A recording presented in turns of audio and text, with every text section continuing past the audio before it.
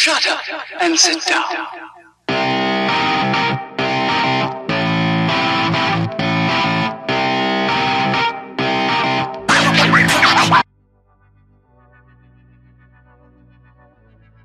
Hi, I'm PJ McTavish. Welcome back to another DCG tutorial.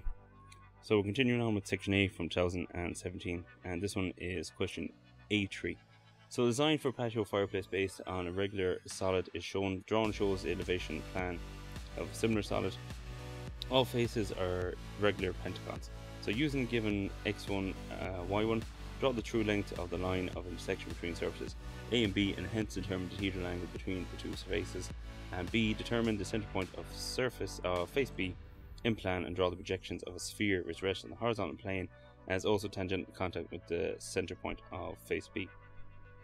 So at first look I thought there was a bit of a projection system question, but it's more it is a coordinate geometry question with a bit of, or even surface geometry question with a sneaky little bit of solids in contact thrown in as well. So let's start off with A anyways. So they've already given you your x1, y1, and they're, you know, with I might shade these in a little bit now, just because we'll need it for part B.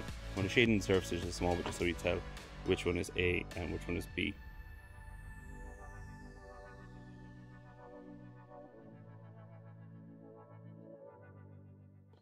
Our line of section is clearly this line here, because it is common to both, which is represented by the same line here. That's why x1, y1 is here, because it's parallel to it. So let's project that out first of all. So project out the base of it and project the height of it. We're going to get our heights from the elevation. So the ground one here is on the ground, so it's on the x1, y1, and then the height of it is here in plan.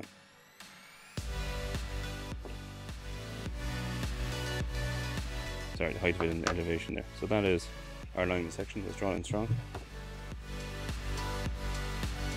Okay, so that is the true length of the line of section, because the XY line, or it is parallel to the XY line here in the last view. So it's parallel to XY line here, it's the true length in this view. So draw the true length of the line of section between faces A and B, and hence determine the teeter angle between the two faces. So now if you're doing a full coordinate geometry question, normally you'd have triangular planes, 3 points, so on. In this case we have our pentagons. So to get the teeter angle between the two, rather than doing out all of these points, project them all off, find them here and project them back down, and doing our second auxiliary view, what I'm going to do is just pick these 2 points on the ground, basically that angle there. Okay, now it's not, even though it's on the ground there, that's a true angle between those two lines, but it's not a true angle between the two surfaces. We need to do a point view of the teeter angle, find those two lines again, and it'll give you, point view the line of section to find these two lines again as edge views, true edge views of the representing the planes, represent the two pentagons, and it'll give you a teeter angle. So I'm going to project these 2 points onto our XY line.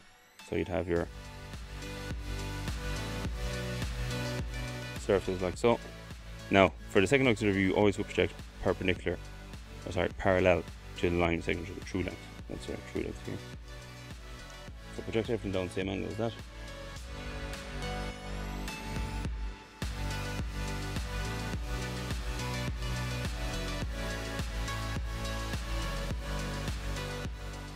X2, Y2. Now we got our height for this view from the XY line up here to elevation.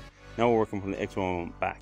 So to save a bit of room, we could bring a datum line in here to our first point, but I think we'll have loads of room there. So I'm just going to get distance from the x1, y1 back for this point, that point, and then the 2 here. It's going to be a point view, so it's the same height. So the true length here, the line section will be 1 point here, and we should see a V given as our teeter angle.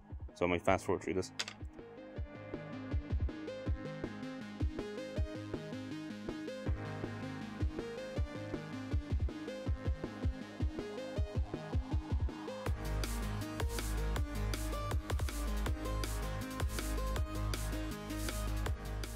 Your teeter angle. Now it said determine the teeter angle between the two faces, so you don't need to, if it said indicate, you put in the angle, but it's just said determine, so we just mark it in. So that is a true edge view of our planes or our pentagons, and once we see the two of them as edge views, we get true dihedral angle. Now again, we took these two edges of the planes to represent or to find our dihedral angle, rather than projecting all our points down to get all the planes.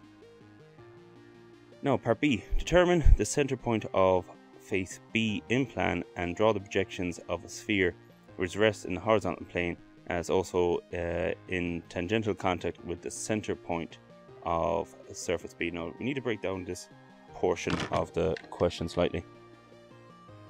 There's a few things going on here. First of all, our center point, the solids in contact section at the bottom. So determine the center point of face B in plan. Okay, mark that off as one part.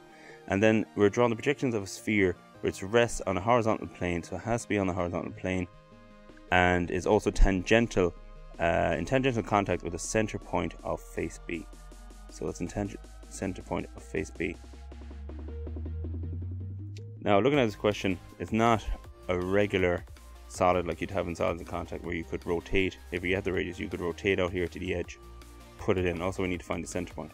So what I'm going to do, seeing as this straight edge here, we have an edge here of the surface which isn't at any angle to us. I know it's not true length, but what I want to do is bisect that height, bisect that line, and join it back to one of the diagonals here, because our center point will be on that line somewhere. And do the same thing with the plan. So bisect the height here, join it back to that corner here. Do the same thing with the plan, bisect that line, join it back to that corner.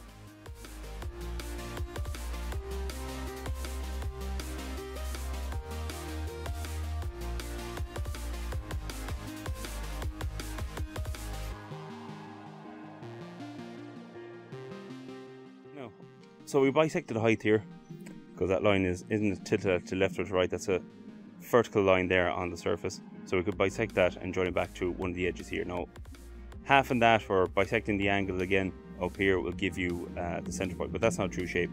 But if you look here in the plan, our baseline here is on the ground line, so it's parallel here. So that's a true length here. So if we're to bisect that, which we already have here, that's given us our...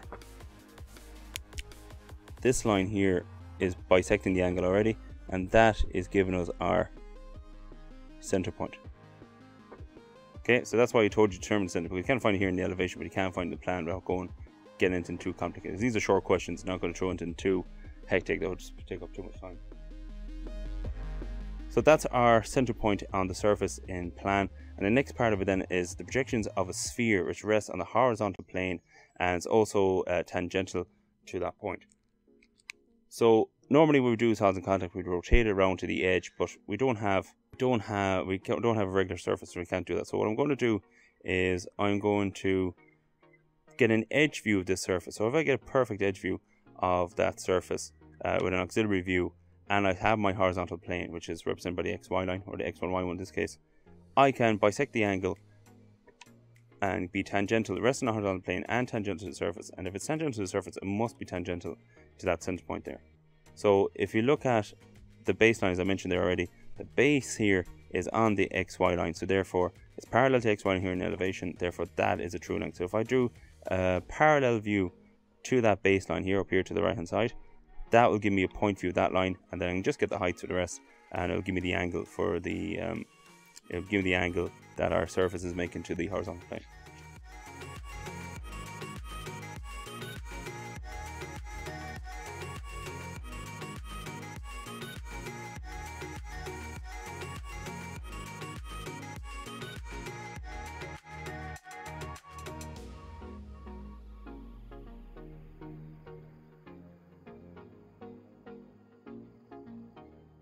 What we have there on this auxiliary elevation is surface B.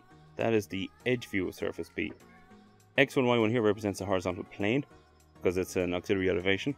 So if our sphere, as it says there, it didn't give us a radius, but it is resting on the horizontal plane and is also tangential to the surface at that center point. So what I'm going to do is bisect this angle here to figure out where it'll be there, and then I'm going to bring the center point up, which is there, and project that out perpendicular, because that's our point of contact.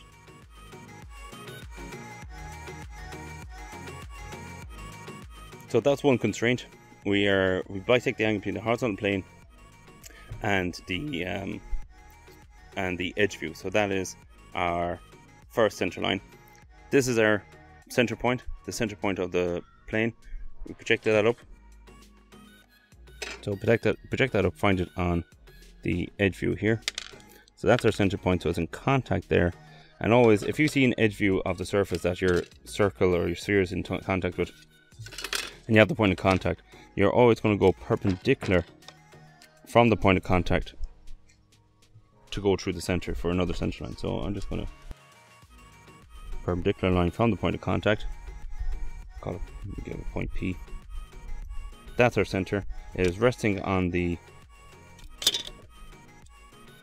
horizontal plane, so it should touch the x1, y1 there. If we put our pin, so your pin at the center, your lead at point P, and that should give you the radius of the sphere that can fit inside that surface and touch off the center point.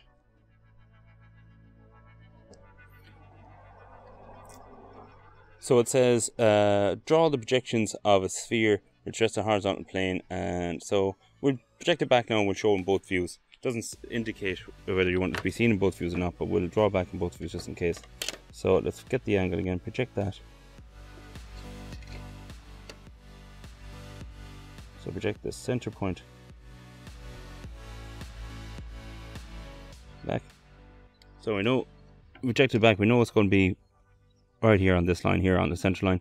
So that's our center point here. We'll make sure you keep the same radius. So that's my center point here, so I'm going to draw that in. Now when I end up going over this strong again, you're going to have a couple of hidden detail because it's in underneath the surface.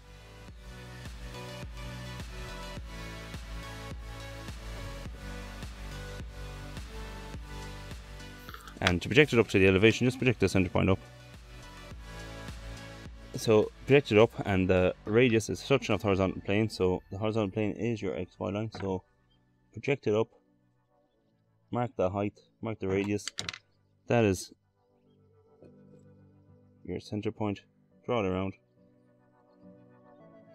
Now in solid contact, you normally show the points of contact and so on, but we have that. This is our center point here. We found that. Project that up to the same line in elevation, which was our bisected line here across, and that gives you your point of contact P again. Now just draw that sphere in strong. Okay, so that is the projection of the sphere in elevation and plan with small bit in detail because it is in underneath surface B.